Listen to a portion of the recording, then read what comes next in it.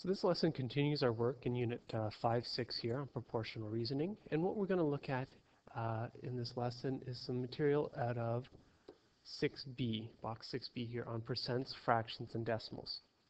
And what you want to be able to do by the end of this is to be able to work with percents, solve problems involving percents, and convert between percents, decimals, and fractions, and back again. So let's just take a look at what we mean by a percent first of all. A percent is a ratio that compares a number to 100.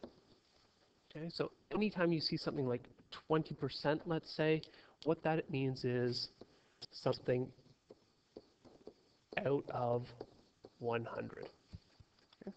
And there are three big ways that we can write percents. We can write them with the percent symbol. So using our example of 20%, we can write this as 20%. We can also write these things as a decimal. So if we have a percent, 20%, and we want to change it into a decimal, we just take the number we have there for our percent and we divide it by 100, because the out of 100 means divide by 100.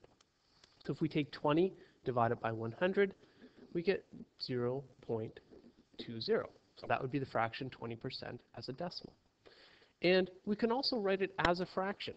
And as a fraction, because this 20% here means 20 out of 100, we can just write it as 20 over 100. And of course, we can put this fraction down into lowest terms. So this might be reduced down to 1 over 5. Okay. Now we could also, in some cases, we might be given the decimal first. So they might give us 0.05 as the decimal, and they want us to write this as a percent with a percent symbol and as a fraction.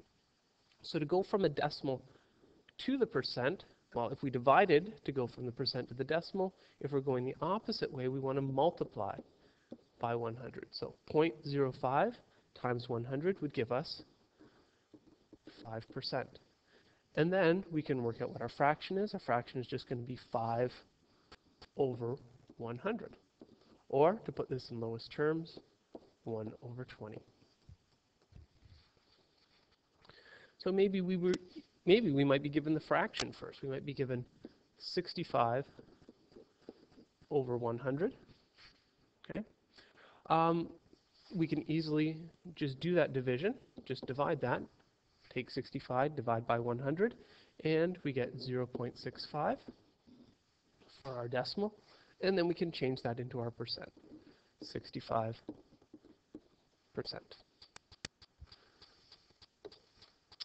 Now, the two main types of questions you'll be asked to answer working with percents are shown here in example 1 and example 2.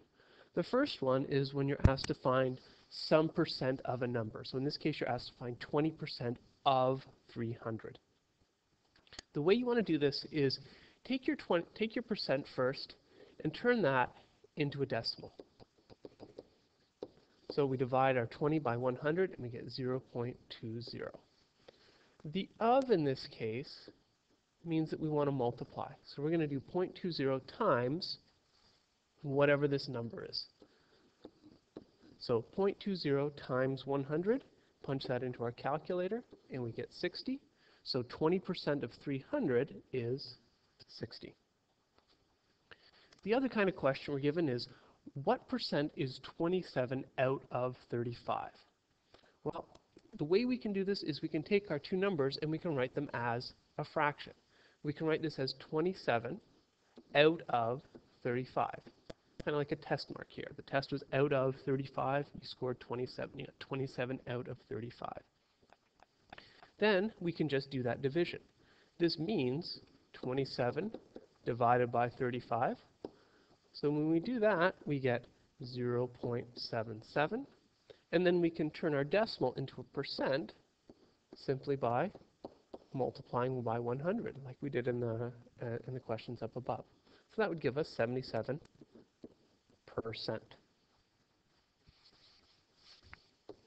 The other big application that you're going to be asked to do here is you'll be given the price of something, a situation where you're buying something, and you'll be asked, it'll be discounted by some amount, and you have to add tax onto it, and you'll be asked to find the final sales price.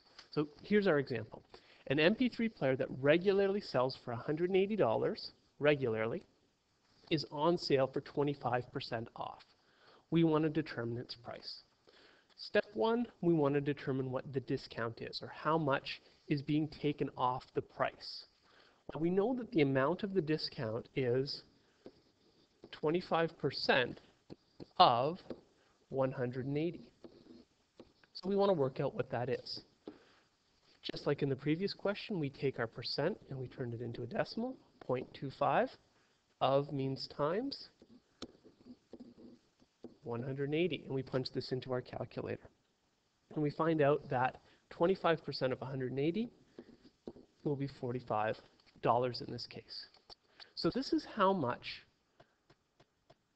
the MP3 player is discounted, or how much is taken off the price. So let's go ahead and take that off its price to find the sale price. The sale price is going to be this original price, $180, minus our discount. Okay? So we do that subtraction and we get $135. So this is the original price minus the discount. So this is the sale price. Now it doesn't end there, because on top of the sale price, we have to pay 13% harmonized sales tax, or HST. So that gets added on to the sale price that we have. So we want to calculate the total price of the MP3 player, including taxes. Well, first off, the amount of the tax is, well, it's 13%. But what is it 13% of? Not the original price, but the sale price. So we want to figure out 13% of 135. And to do that, we change our percent to a decimal, we multiply, and we punch this into our calculator, and we get 1775. So that's how much tax is going to be on top of this, the sale price. So what is the total amount that we are going to pay? Well, it's going to be our sale price plus our tax, because that tax gets added on. So our sale price was $135. We add on our $17.75 sales tax, and we end up with $152.75. And that is going to be our total final price. We'll just put a box around it to indicate that we are done.